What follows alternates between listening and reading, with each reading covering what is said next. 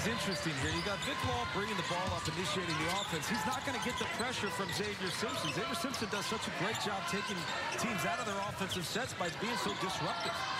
Well, they worked on it today, saying that whoever Simpson is guarding will not be the person who brings the ball across. That was one of the emphasis in the shoot-around today.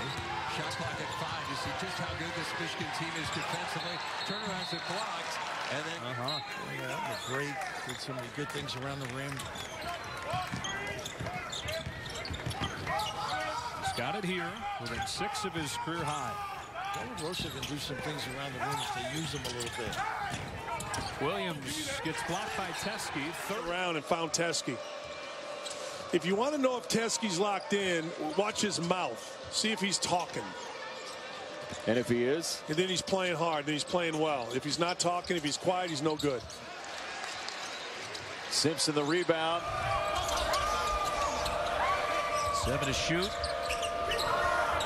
And now Tomes picks up his dribble. There's Scotty with 2.